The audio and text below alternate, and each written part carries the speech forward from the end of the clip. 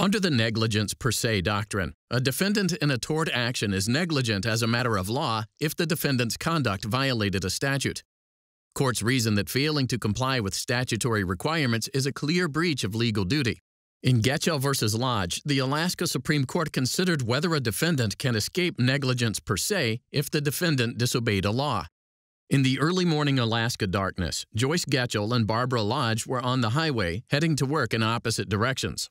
The roads were icy, and Lodge was driving below the speed limit because of the conditions and because of the possibility of a moose appearing on the roadway. When a moose did, in fact, start to cross the road in front of Lodge, she slammed on her brakes. Lodge lost control of her car as it skidded and began to rotate, ultimately crossing the center line and sliding into the opposite lane where Getchell collided with her. Getchell's ankle was injured in the impact. Getchell sued Lodge for negligence. At trial, Lodge testified that she didn't steer into Getchell's lane.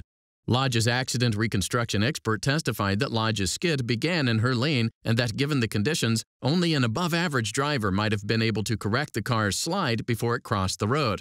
The jury found that Lodge wasn't negligent. The trial court denied Getchell's motion for judgment notwithstanding the verdict or for a new trial, and Getchell appealed to the Alaska Supreme Court.